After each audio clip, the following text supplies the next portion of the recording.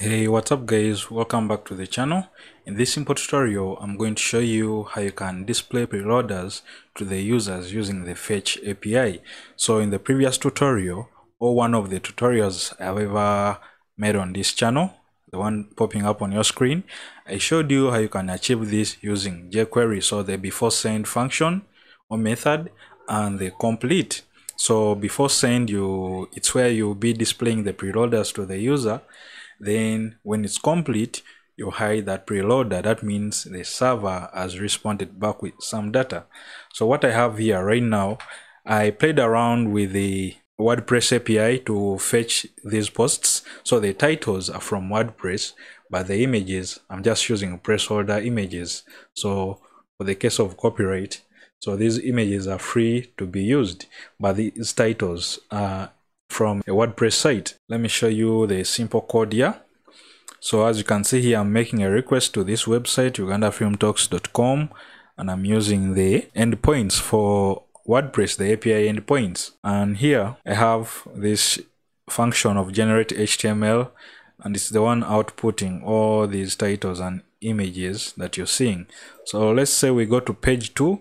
So here in the request where you're seeing page equals 1, I can say page equals 2. That means I'm on page 2, and in the browser WordPress will take us to the next page. As you can see, it puts a white screen, so the user may not even know that something is happening. So putting preloaders on your page, it's an indicator to the user that you have requested for something and it's taking some little bit of time to arrive.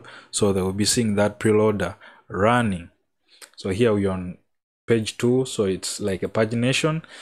It's a page 3, save, and here it's fetching on all those titles from the WordPress API. So now what I'm going to do is fixing those preloaders or the preloader, and I happen to use materialized CSS. Let me go back and put it to page 1, save that, and we are back on page 1. So we are using fetch. Now here in my markup, I have a simple div.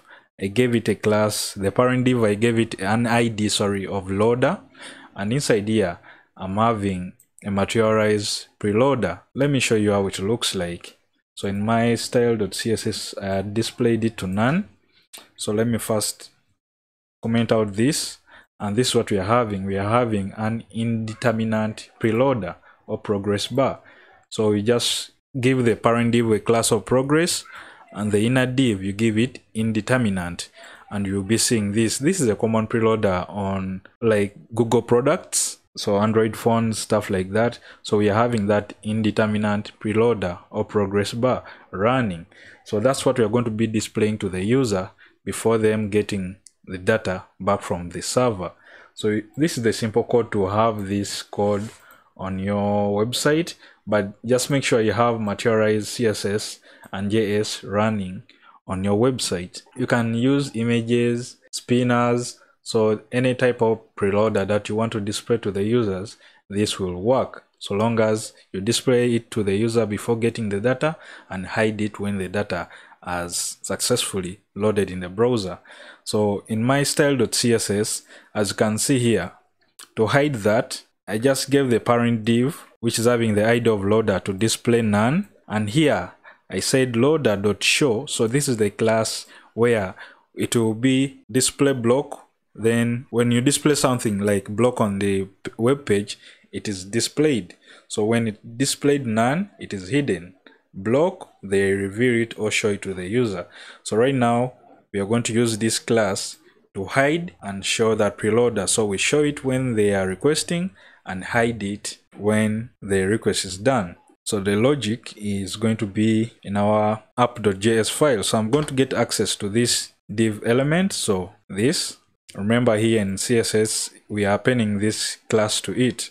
So we are going to say const loader div, and I assign it to document. I want to use element by ID. You can use query selector, get element by ID, and it's having the ID of loader. So this is the ID that we are targeting, the one you're seeing here.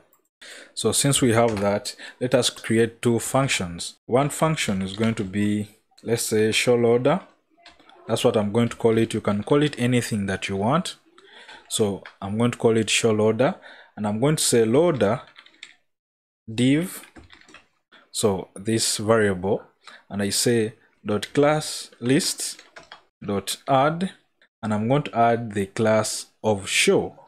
So remember, this function is going to be showing the loader to the user, and this is what I'm doing. I'm saying if they call this class of show loader, we are adding a div, like the class, to this element of show, the loader.show, and it will be having display block.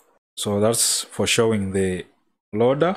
Then we create another function here, and I say remove or hide loader. You can say hide loader, hide loader. And here it's very simple. We say loader div dot class list dot remove, and we want to remove that class of show, so that is no longer displayed to block. So here we are going to say remove show. So we have these two functions, but they are not doing anything on the web page right now. So what we are going to do is pass them into this function where it's supposed to be shown.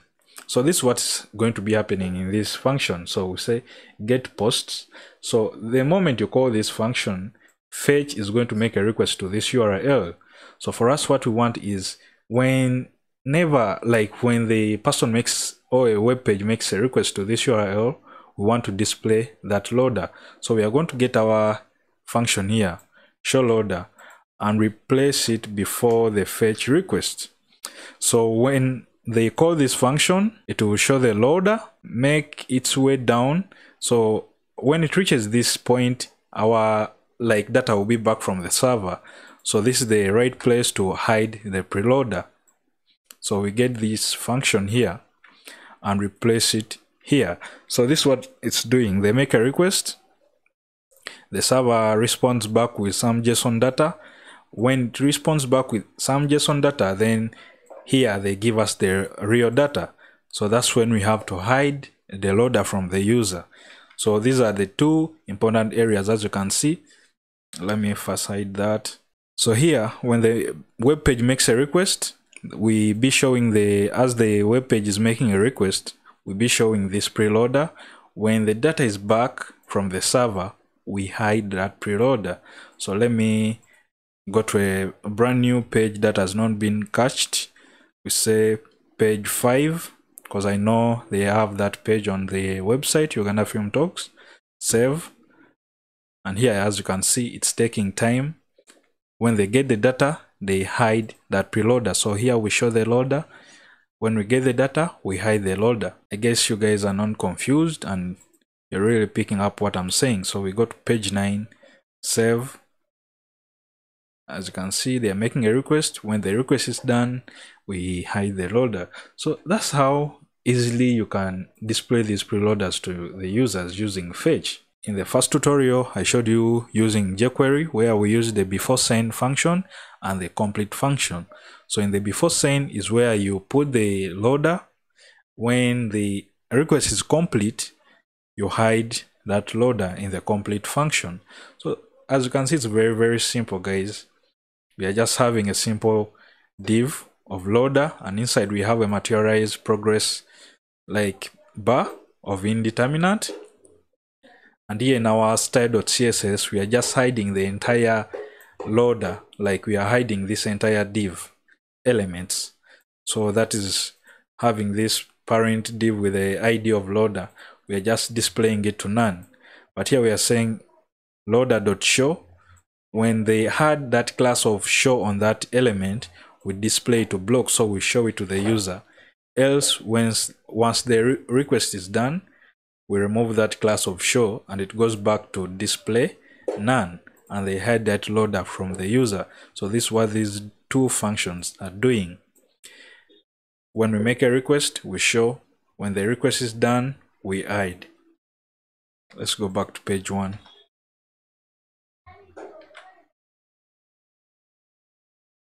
So guys, I hope you enjoyed this tutorial. If so, please subscribe to the channel and I'll be seeing you in the next tutorial. Peace.